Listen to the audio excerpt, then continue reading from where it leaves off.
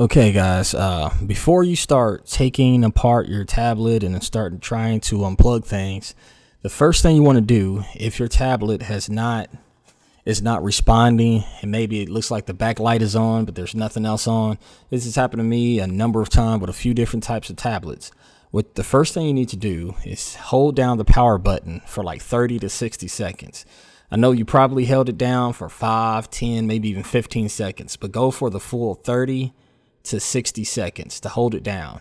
And oftentimes you will, if the back screen is just lit and so nothing else is really working, if you hold it down that long, you'll turn the tablet off, and then you can hold it down a normal amount of time and you'll turn it on. Sometimes the tablet is just gets stuck in some kind of little funky mode like that, almost like a half booted, half unbooted mode or something. But anyway, you definitely try that first. Hold it down for 30 to 60 seconds, and most of the time that will take care of your problem. The rest of this video is for people who that doesn't take care of your problem. You want to go a little bit further.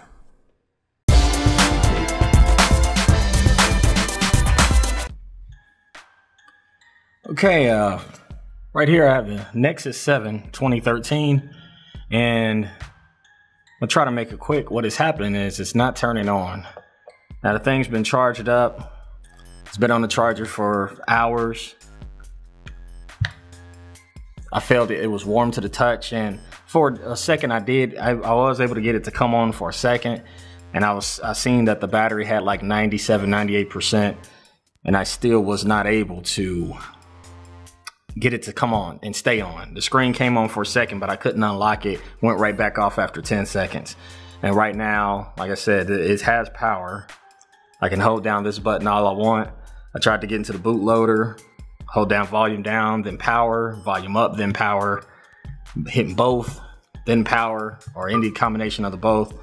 As you can hear, when I go volume up, at least sometimes when I go volume up, there we go, it's giving me that indication that it's at max volume. So that's kind of letting me know that the operating system is kind of there, but it's just not responsive like it needs to be.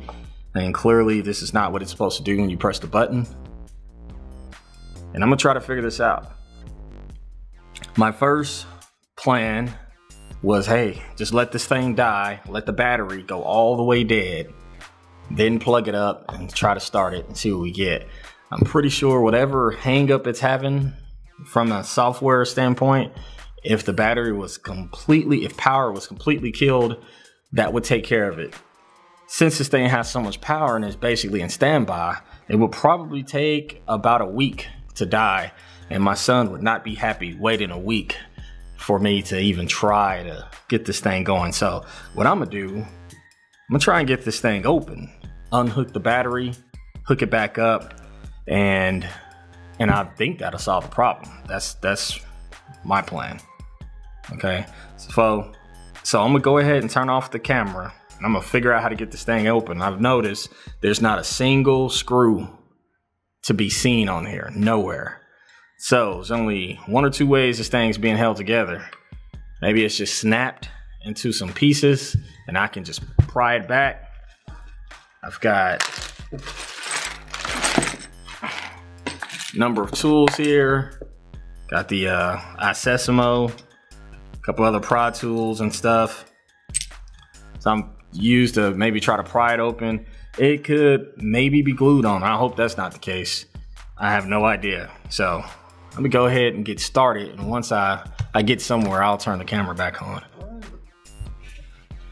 Okay, I should have never turned the camera off. First thing I tried was use one of these little deals. It almost looks like a guitar pick, but it's thicker.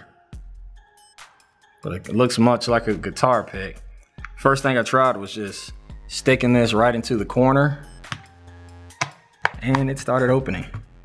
So I just popped it back on so I could turn the camera back on. And see if I can just do this kind of in real time here.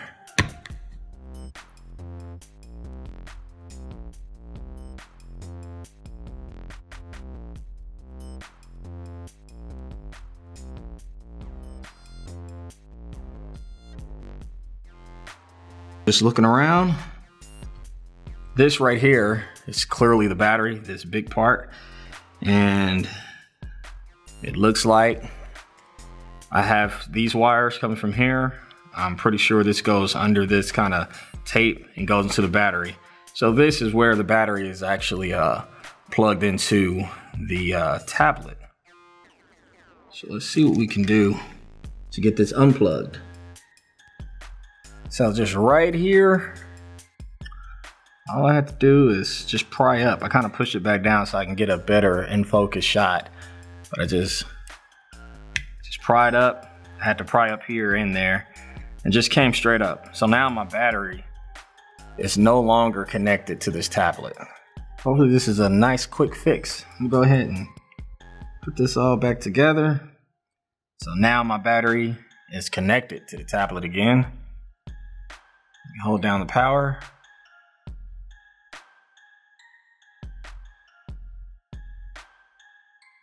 Okay, well, was not that simple.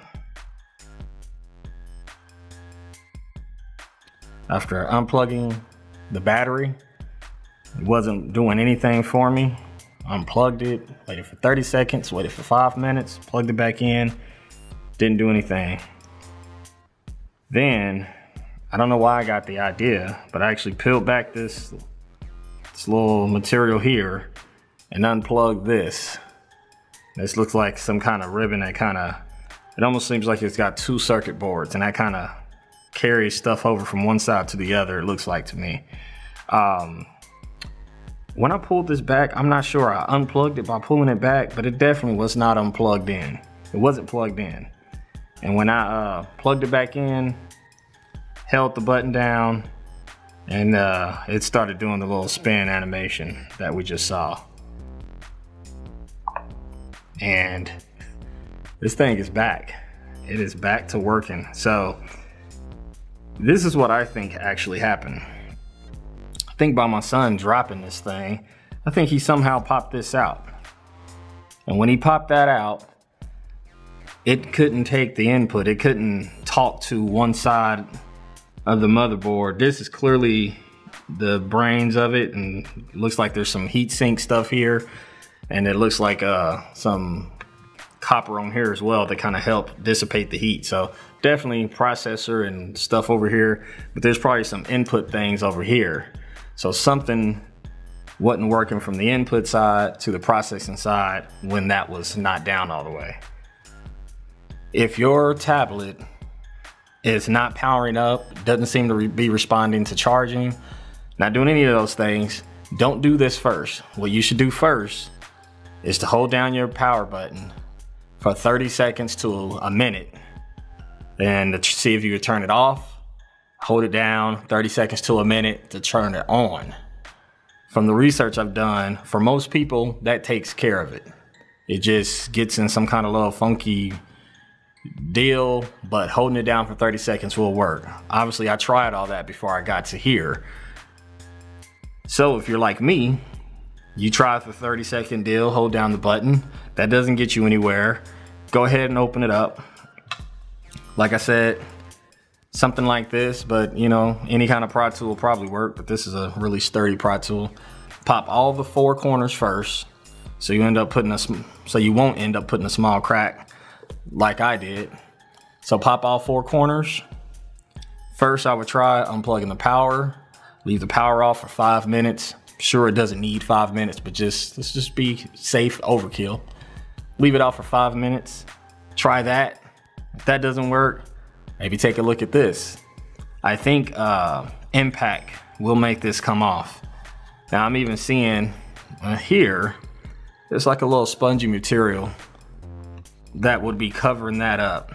And that's probably to help hold that in. So maybe these were known to kind of come off, and